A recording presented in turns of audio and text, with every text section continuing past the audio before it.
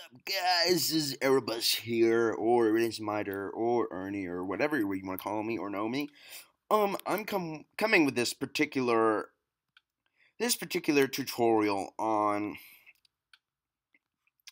how to create Revo card edits, and I I know some of you have seen on YouTube or such that when people jump or they grab an item on MKWii, their noise or sound effect is quite different from the usual one.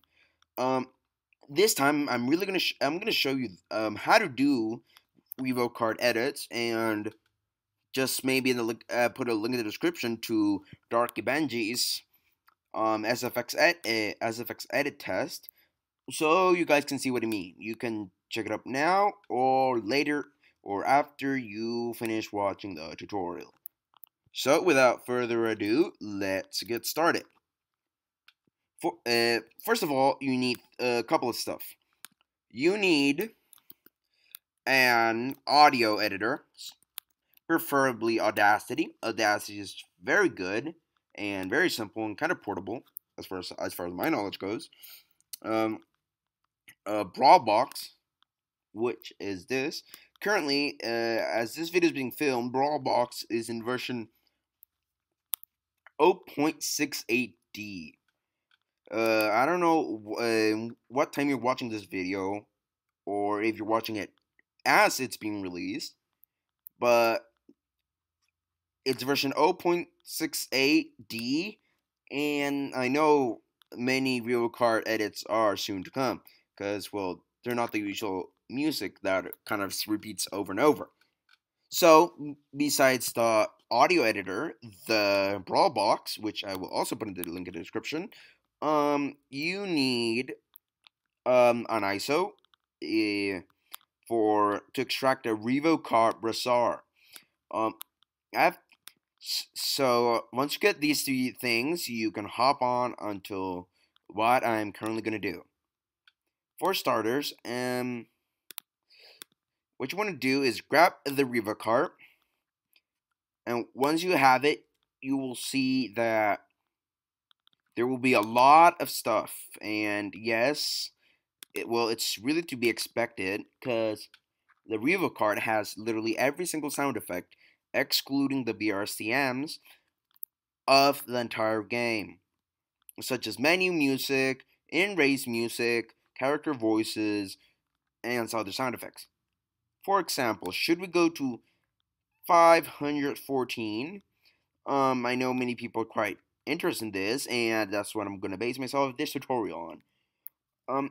500, there's a huge index type kind of stuff, and should you want to should you want to know which of all index values everything is, don't worry, I will put this link in the description, so you really don't need to worry. It's from this really good friend of mine called Gabe. It's actually a really big list. If you can clearly see, it takes up nearly an entire forums page from the MKWii forums, but it's really nice. And should you not want the kind of index kind of stuff, you can head on and there's these certain index numbers which are what people most often look for. So index 104, title screen character voices 89, all the item sounds, item box sounds, summer music, Mega Man music, and all that kind of stuff. What we're going to be focusing on this tutorial will be index 514 for title screen and main menu. So should you find 514, which you, of course, I know you'd have no problem, you would have to double click the file, which is the original file name will be grp/title. Double click it, and you get the available sounds for said file or index, and an examples thing. So, for example, should we play it?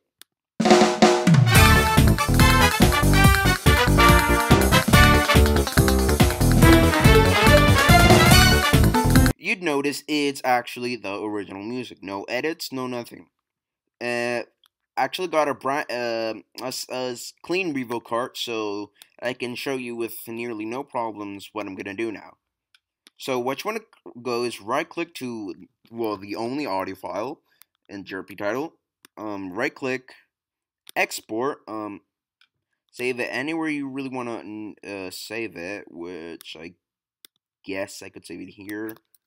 I saved it here, and main title. More often than not, I like to keep the main title, the main music or edit, in a clean and separate file. It's not quite needed, and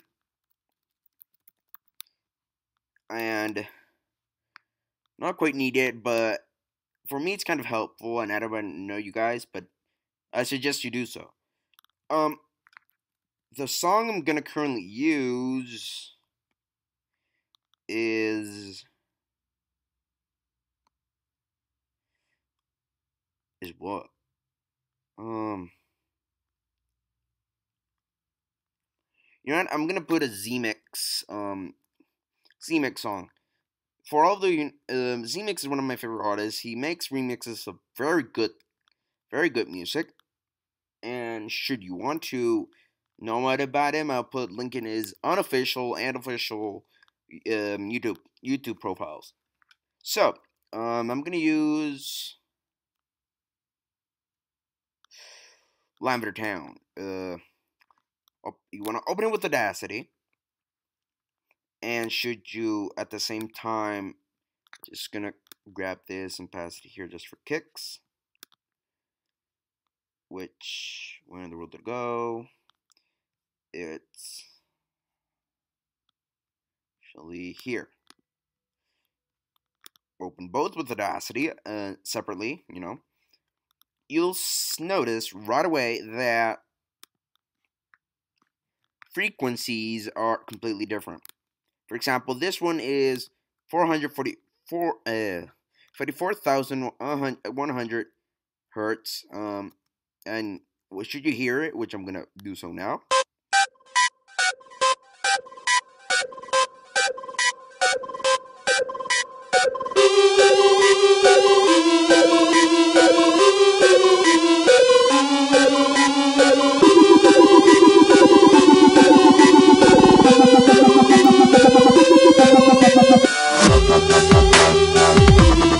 And I did get the idea. As I played it, you know that it kind of sounds fairly different from the original one. It's very different from the original one.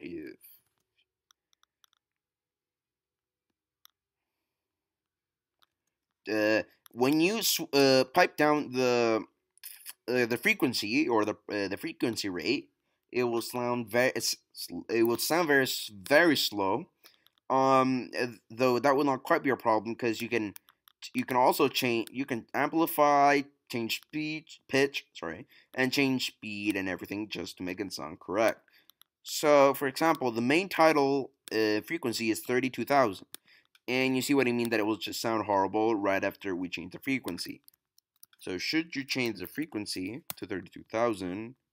I don't know if this one at the bottom is quite needed, but I always like to just do it, have it there, just in case. So should you hear it, look how it will sound completely different.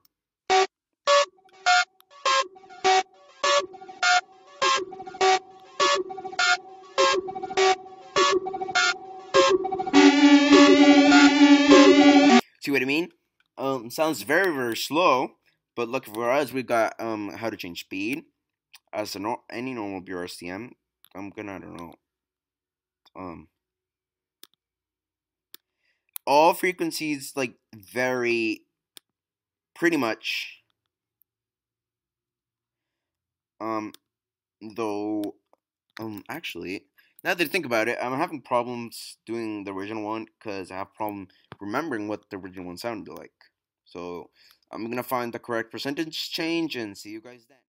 Guys, I'm back, and never mind. Actually, should we have changed speed to the one I was actually on, it was actually the correct one. No need to change it. So should we hear it again?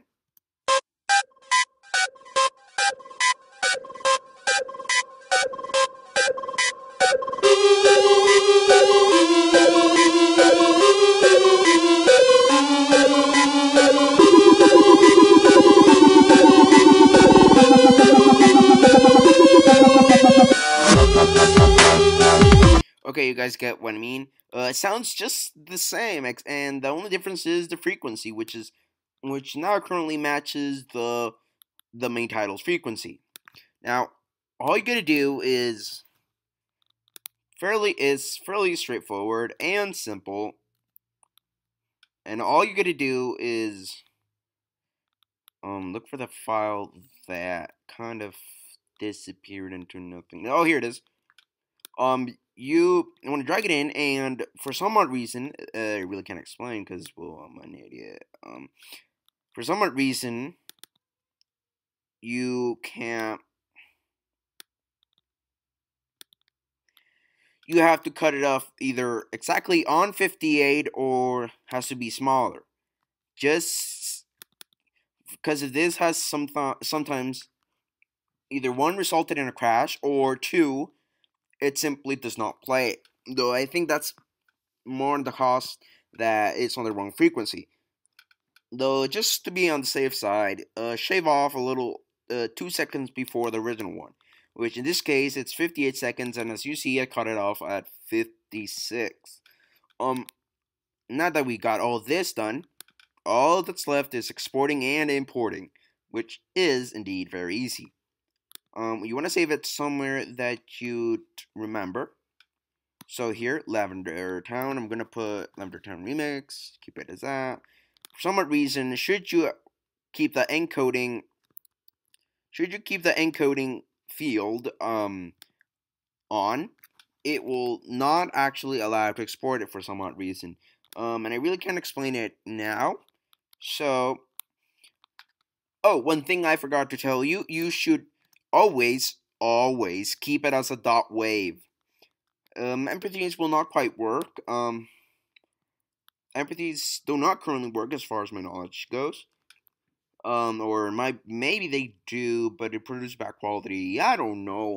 But many people have suggested using .wav folders. So now you should drag it in to where you want, and this is very straightforward. This to a brand new one. So now what you want to do is Audio 0 replays and Lavender Town. Loop enabled and hit OK. It will give encoding. Please wait. One thing I actually forgot to show you would be this. Loop enabled. For some odd reason you can, but for some odd reason when it reaches the loop point, it will either freeze, crash, or spasm out or glitch out. Which sometimes Revo, especially for me, I don't know about you guys, kind of stops or freezes, and it takes a lot of time to actually load, about 4 to 14 minutes when the Wii is being nice to me. And yeah, I'm not kidding. But now, should you reopen the file, here you go.